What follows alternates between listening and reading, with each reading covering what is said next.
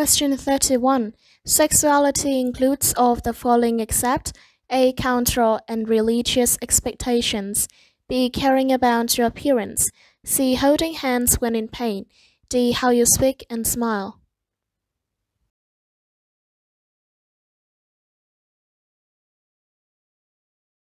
Answer C. Explanation. Sexuality is expressed in many ways besides having sex.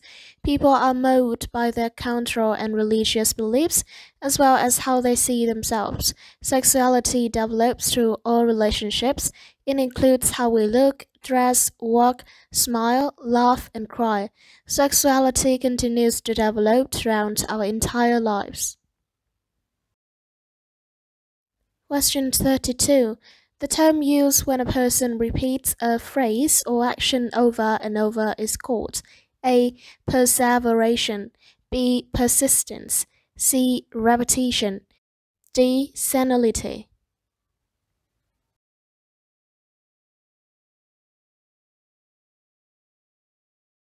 Answer A. Explanation.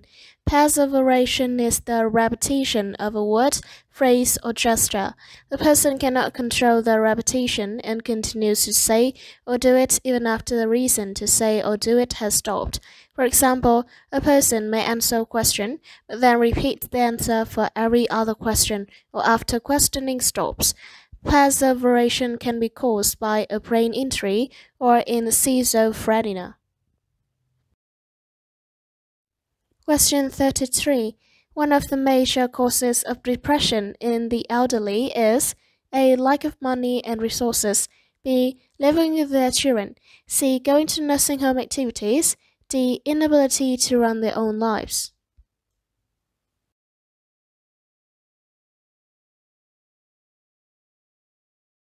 Answer D. Explanation. Elderly people can become depressed because of the losses they experience. Loss of independence, loss of health and mobility, loss of spouse and friends, and loss of career are examples. These types of losses involve the grief process, which includes depression. The elderly can also have lower levels of important chemicals in the brain, norepinephrine and serotonin, that protect against depression.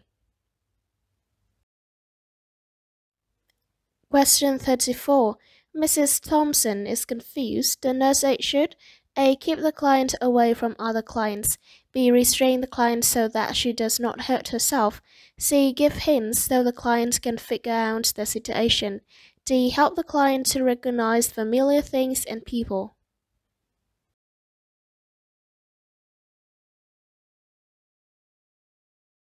Answer D. Explanation. When a client becomes confused, try to figure out the cause.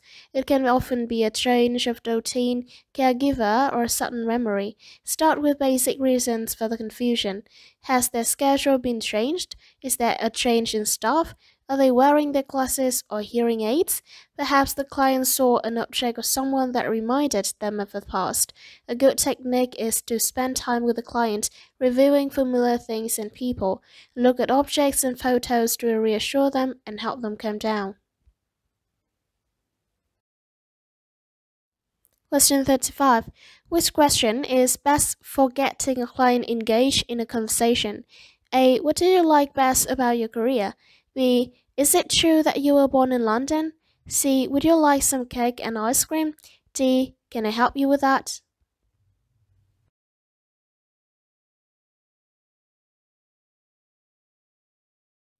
Answer A. Explanation. Avoid using close-ended question, what that can't be answered with a yes or no when trying to engage a client. Use open-ended questions to get answers that require some thought.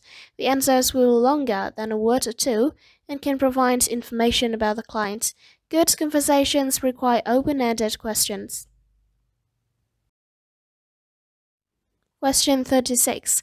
Which statement is true about residents who are restrained? A. They are not at risk of falling out of their beds or wheelchairs.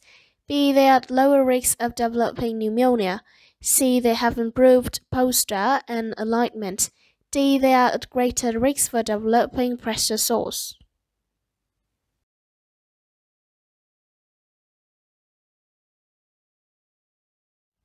Answer D. Explanation. Restraints can lead to serious safety in medical issues, even when properly applied. Some of the safety issues are in increased risks of force, asphyxiation, and strangulation. Medical consequences include greater risks of pressure sores, skin damage, bone loss, muscle atrophy, respiratory infections, and pain. The emotional issues include loss of dignity, reduced quality of life, isolation, and depression. Restraints may never be applied without physician's order. Question 37. A way to care for a resident suffering from depression would be to A. Get them to cheer up and stop talking about their feelings.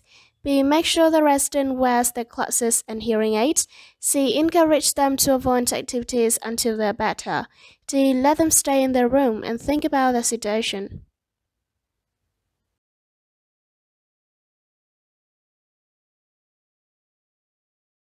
Answer B. Explanation. Residents who are depressed may tend to withdraw and avoid activities. If the symptoms last more than a week, tell the nurse. Encourage the client to sit in a common place, even if they don't actively participate. Make sure they have the glasses and hearing aids so they are not isolated from communication.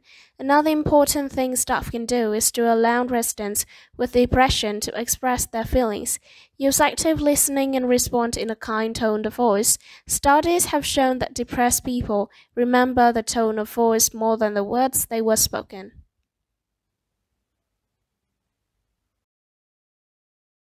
Question 38. Miss Fleming, a resident who has recently been diagnosed with terminal pancreatic cancer, has accused the nursing assistants in a unit of taking poor care of her and causing her disease to get worse. What stage of grief is Miss Fleming in? A. Anger. B. Depression. C. Denial. D. Bargaining.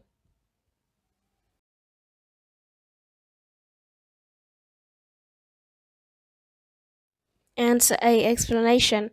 When Dr. Elizabeth Kubler-Ross identified the 5 stages of grief and dying, she stated that anger is the only stage that everyone goes through. Residents can show anger in different ways. They can be angry with themselves or with others, especially those close to them or those who are trying to help them. If a resident becomes angry, understand why. Stay detached and non-judgmental when experiencing the anger of someone who is very upset. Question 39. The nurse aide finds Miss Jones alone in her room. She is sad and crying. Which is the best statement to tell Miss Jones? A. Oh my, Miss Jones, you seem sad. Is anything wrong? B. Come on, Miss Jones, cheer up. Let's go to the activity room. C. Shall I call your family, Miss Jones? Maybe they can make you feel better. D. Are you crying again? Miss Jones, what in the world is going on with you?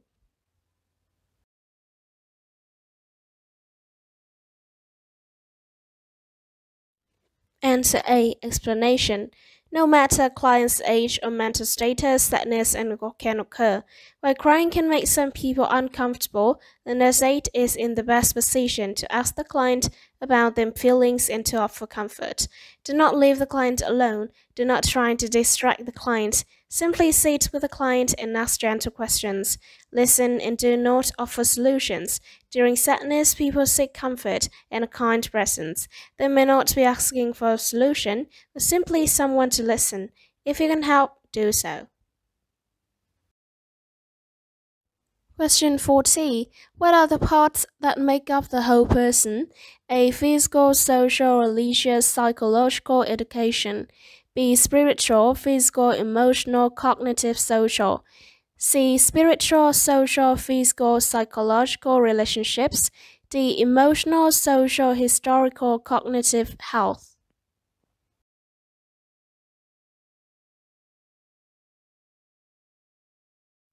Answer B. Explanation. Each human being has 5 parts that make up the entire person. 1. Social, relationships, friendships, and community. 2. Physical, health, illness, hygiene, fitness, diet, disability, and disease. 3. Emotional, awareness of feelings and how they impact behavior. 4. Cognitive, thinking and learning. And 5. Spiritual, personal beliefs around religion and ethics. Thank you for watching.